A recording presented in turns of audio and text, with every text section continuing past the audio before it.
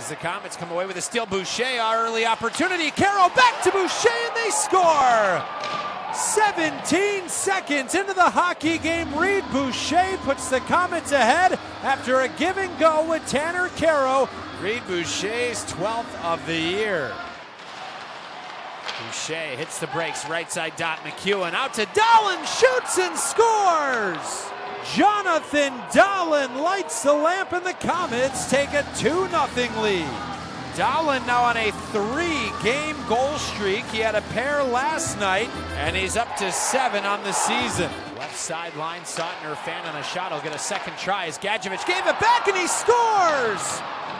Well, if at first you don't succeed, Ashton Sautner waved and missed on the first try, followed it up with a slap shot that found the back of the net. Got it to Brisebois, shot through traffic, off the skate of Banks. Archibald, loose puck, scores! Darren Archibald into the top corner makes it 4-1 Utica with 5:25 to go in the first period. They're just toying with Binghamton at this point.